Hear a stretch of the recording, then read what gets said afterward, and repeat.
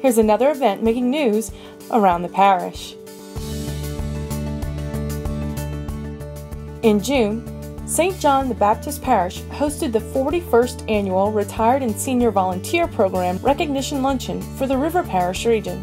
RSVP members from St. John, St. Charles, and St. James parishes were honored for their hours of service to their respective communities throughout the year.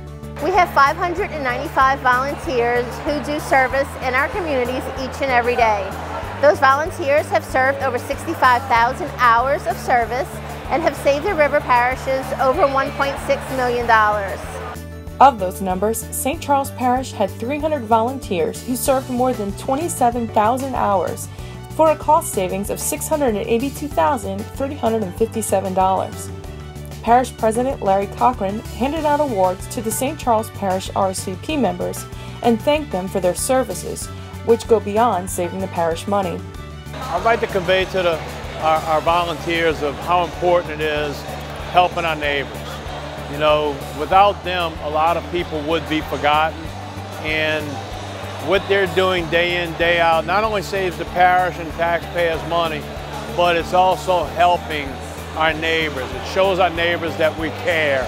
As human beings, we care about one another.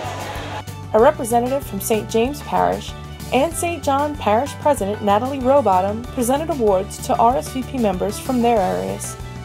President Rowbottom spoke on the long-term partnership between the river parishes, as well as the opportunity to host this year's event. We work well together, all three parishes, and it just makes sense to have our volunteers to do the same thing. As a group, the total number is so much more helpful to the area than just one parish on its own, and you can tell by the number of hours that are actually provided, and the value to the communities as a group makes a whole lot of difference.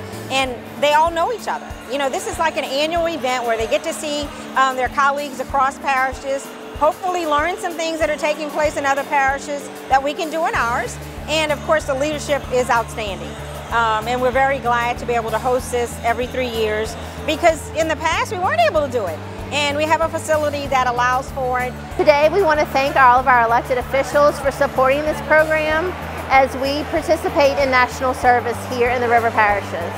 We couldn't make today possible without the support of St. Charles Parish President, the Council, the United Way of St. Charles, St. John Parish, and also the Corporation for National Community Services. The Retired and Senior Volunteer Program is a federally legislated grant program under the Corporation for National and Community Service, which allows residents age 55 and older to support their local communities through volunteer efforts. We just can't express enough our thanks, because I repeatedly say government cannot provide everything. Okay, we provide as much as we can.